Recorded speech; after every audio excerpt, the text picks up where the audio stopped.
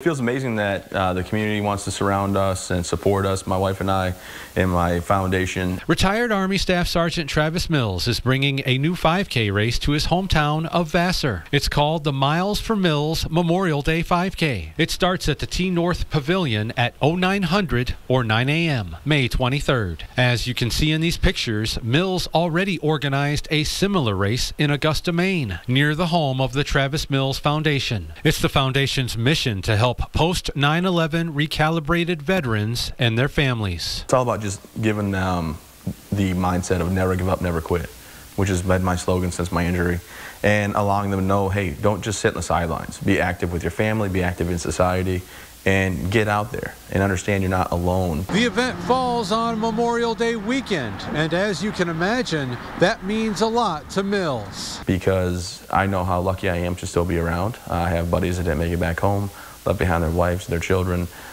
their families, and I always push forward. And I think instead of looking at my situation as how horrible is this with no arms and legs, realizing how lucky am I to watch my daughter do gymnastics on the weekends and watch my son run around and wrestle me and things like that. Mills is planning to be at the race. He hopes to see you there. It doesn't matter if you're from Vassar, Frankenmuth, Flint, down Detroit, wherever. Come on out to the race. It's going to be a fun day, and it's going to, cause that I think everybody can get behind. Reporting in Tuscola County, James Felton, WNEM TV5.